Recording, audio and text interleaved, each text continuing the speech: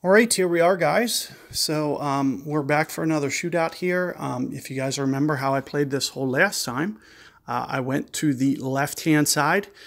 Now, here you can see the wind is right to left, so I'll probably let the natural slope kind of guide the way that I play it, and I'm probably going to try to go to the right-hand side because it would be super hard to kind of go left again and curl it against the wind and get the ball back towards the hole.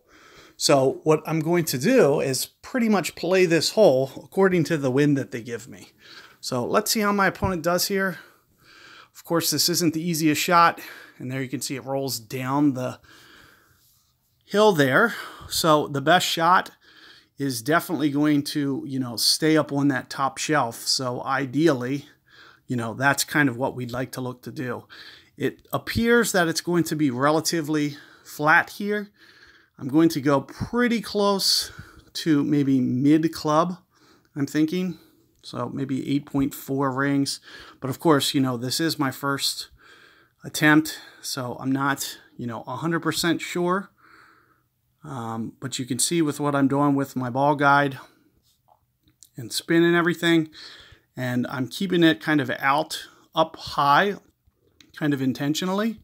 And let's just go for 8-ish rings here, right in here. No curl. Let's see if we can keep it up here. That's going to take just a little bit too much hill. It looks like, we'll probably wind up very similar distance. It seems like the hardest thing about this shot is keeping it on that level. And there you can see that I'm actually going to lose the shootout. So you really do have to get the good speed there in order to give yourself, the best shot. So I came in just a little bit hot.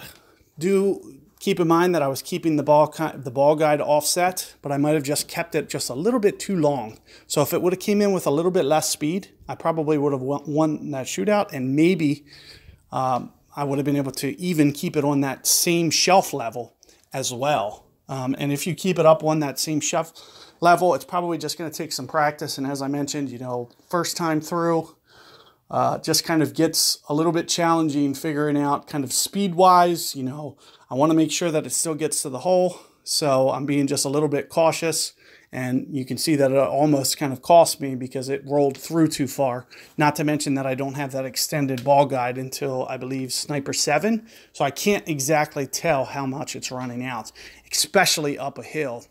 So I'm basically guessing as to how much to go there.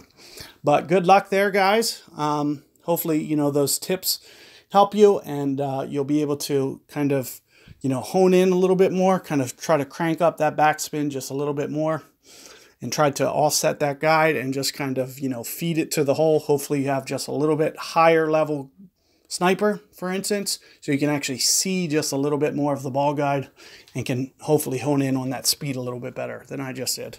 Good luck, and I'll catch you guys on the next one.